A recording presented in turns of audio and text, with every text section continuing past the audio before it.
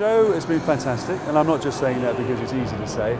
We love 100%. You know, I think it's absolutely what the UK's needed for a long time. It will become an international show. We've just got to be patient and invest. Well, so far I've really enjoyed it. I particularly like looking at the stands that have children's frames, and it's really open and it's just really good fun.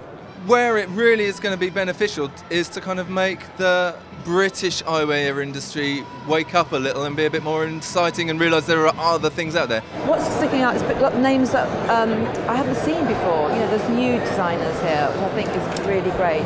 These are the people of the future, so I think that's really special. It's a good new launch. It's also really international. Everybody is here. At the moment, it's a bit smaller. It's more familiar than the other shows, but I think this will change in future. We've been impressed by the size of the exhibition and the enthusiasm and the keenness for the people that we've met, and just the organisation really for the whole event. It is probably the most interesting meeting I've been to in quite some time, and I think there's a buzz in the hall that augurs well for the future. And this really is exciting, and it's been fantastic because it feels like a bit of Europe has come to London. So the energy feels really great within it. It seems to be a great show, and I mean there should be a nice eyewear show in London, that's for sure. I think the industry's been calling out for a London show for quite a while, and we're just excited to be at something that's fresh and new and on our doorstep. London's absolutely perfect. You know, if you want to go to a big Euro hub, go to London. It's a great city. It's edgy, it's fun. If you were the opposite side of the world, you would come and visit a show in London, right?